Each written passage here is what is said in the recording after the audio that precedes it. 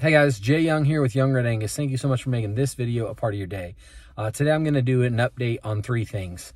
We'll update you on how our oats are doing, the oat field that we raised for oats as a cash crop, and then the oats that we had a oat cover crop mix, and talk to you about how that's looking.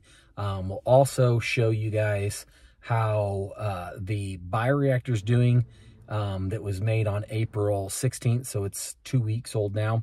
Lastly, we'll show you how the video from last week, how the cover crops are doing that we planted in the tops of our Johnson Sioux compost that is now right at a year old. So let's roll the intro and then we'll get into the video.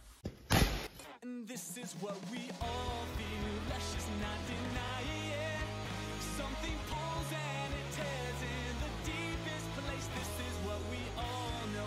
Why must we still fight it? It's time to open our eyes and acknowledge the writing on the wall.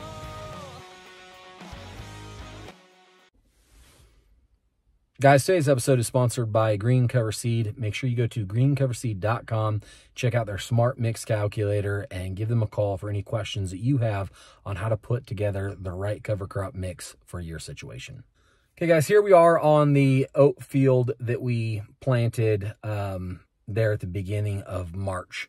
I like the way it looks right now, all things considering. We've only got 60 hundredths of rain on this field since we planted it, and before that there was about 10 inches of snow, a couple 10-inch snow events, and then before that it was September that it got any moisture. So we are still pretty dry here, so all things considering, really happy with the way this is looking. I like the way it responded to the seed treatment. I wish it was rooted down a little bit better than this, but it will, I think it's going to turn out fine as long as we keep getting moisture to keep this field growing.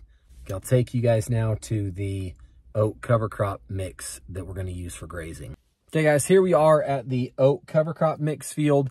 The first thing I notice here as we get here is, you know, it looks a little bit thicker. You know, you pull up the root system.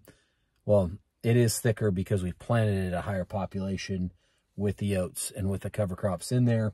But then as you pull it up, the rhizos sheath looks healthier. Part of that is because we irrigated it 2 more inches. I'm sure that there's a, you know, symbiosis relationship going on with the different plants, the different species going on within the soil. But in both cases, I'm happy with what I'm seeing. I'm happy on this cover crop field of oats, you know, where it's at, what it looks like, and I'm happy about the oats. The one concern I have is I don't know that this is growing quick enough for me to be able to graze it when I'm going to need to graze it. So right now the cows are on the beardless trit that we're going to plant cover crops, or that we're going to plant corn into. And so this needs to be ready here in 2 weeks. And I don't know this is going to be ready to graze in 2 weeks. So I might have to bring the cows in and feed them. So we'll have a YouTube video about that, what I end up doing there. But anyway, that's how the oats are looking. So I recommend Fed and Happy's product. You know, if you're not making Johnson Sioux, definitely a product to buy. Even if you are making Johnson Sioux, I recommend it as a product to go with your Johnson Sioux compost. So that's how the oat cover crop mixes are going and how the oats are going. Right now, I'm going to take you to the shop and we'll show you how the bioreactors are doing, the newest one, and then the ones from last year that we planted cover crops into. Okay, guys, here we are in the shed. Johnson Sioux bioreactor that's 2 weeks old is behind me. Like I brought up in last week's video, we already took the top off. Few gnats on it. Not really excited about that, but not too worried either.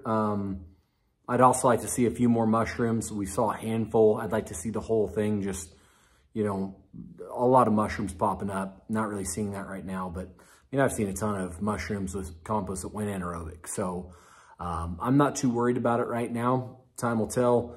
We'll see how it goes over the next few weeks. I'll keep you guys posted on it.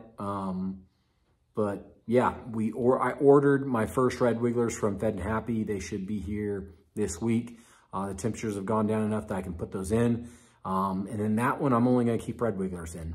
And then from there, the other bioreactors that we make, we'll do half red wigglers and half earthworms, just to see how that difference does, like if there's, you know, any benefits one way or the other. And the last thing I want to cover in this update video is the cover crops we planted in the Johnson Sioux compost that's roughly a year old. So we treated these seeds with Elevated Ags product that has the mycorrhizal fungal spores in it. So we treated that, and you know, hopefully we're going to be able to see mycorrhizal fungus in these bioreactors. Again, time will tell whether or not that works out well or not. So I hope this kind of gives you guys an update of how things are going. I like the way the cover crops are looking in the tops of these bioreactors, but again, like, this is just an experiment. I don't know how things are going to ultimately turn out in that, but we'll keep you updated on all these other things. Plus, I'm trying to make a new compost extractor just so I have 2 on the farm. So I'll be showing you that here in the next couple of weeks. And then also we'll show you how the rotational grazing's going and show you what we're doing for compost extract on our corn. Because we're gonna be planting corn here in a couple of weeks. So a lot of cool things coming down the pipe. I hope you guys are enjoying these videos, and I hope you're still pursuing soil health. Jay Young out.